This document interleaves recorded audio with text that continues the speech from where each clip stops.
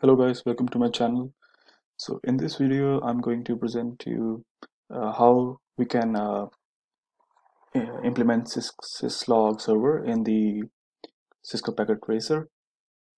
So this is the network that I have created, where this is the router that is facing the Syslog server directly, and this is this second router which is like behind the another network. So as of now, the basic configurations that I did in this setup is like I've created a network and a syslog server which is pingable from here. The IP of the syslog server is 10.0.0.2, and you can see the replies coming from that. And you can ping that syslog server from this network as well, which is 10.0.0.2, and see you are getting the replies. So now the next step is we are going to configure the router. Before we start, we just need to add the timestamps so that the syslogs have timestamps as well. Like the date and time should be mentioned in the logs. Otherwise, there is no benefit of the syslogs. So to configure that, we have to go to config mode, and from here we have a command which is service timestamp log date and time. Oops. Yeah, there's microseconds. It's milliseconds actually. So from this command we can actually get the exact timestamp of the activity that has happened. To see the example, we can like open an interface.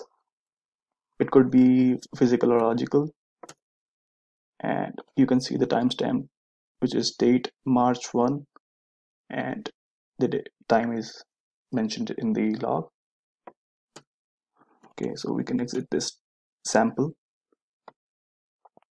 Now, to create a log on the syslog server, we have to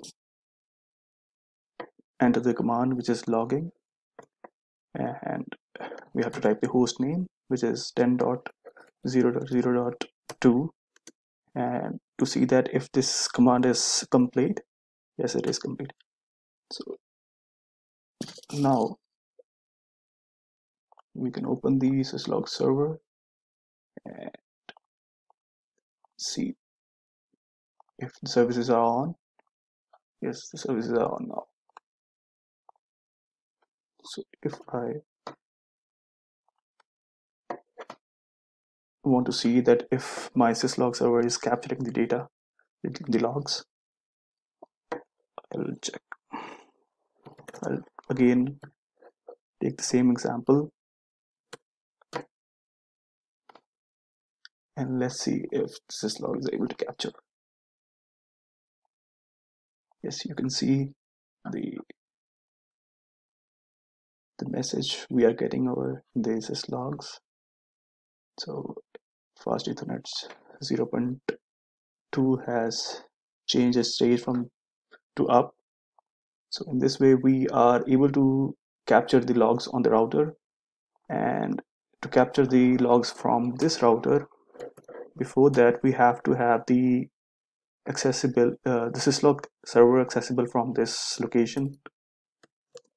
We can try to ping it first. Yes, it's pingable. Now the same thing we have to do here.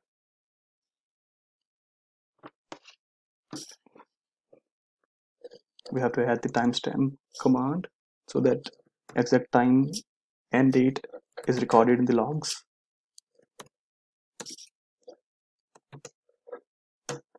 Oops, again, sorry. And now we have to enable the logging. host and 0.0.0.2, and to see if it actually works.